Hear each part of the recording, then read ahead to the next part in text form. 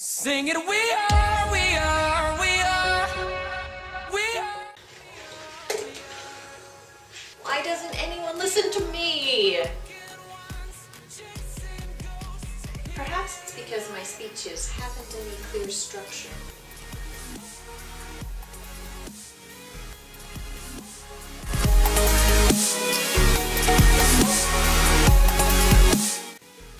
Hello, this is Nana Korea, and today I'm going to share with you a skeleton structure for an essay or speech in English. Although there are many different styles of writing and speaking in English, the basic structure is introduction, body, and conclusion.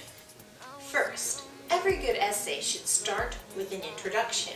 A good introduction has two parts, a hook and a preview. A hook is something interesting that catches the audience's attention. It can be anything from a witty joke to a shocking statistic. Once you have the audience's attention, it's time to give them a brief preview of what you're planning to talk about. But don't give too much detail yet. You want to make them curious so they will keep on reading your essay. Be sure to include a thesis statement. A thesis statement is kind of like a purpose statement for your essay.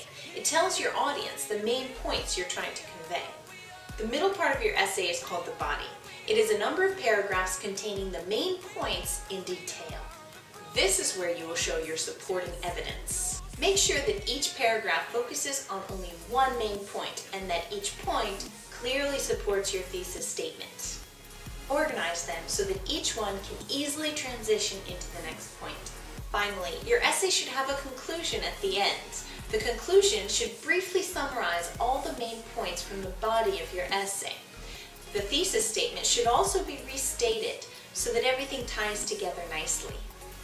And there you have it, the basic structure for any essay or speech. Start with an introduction, move on to the body, and wrap it up with a conclusion at the end. No matter what style you are using, chances are it has this basic structure. Watching over everything, watching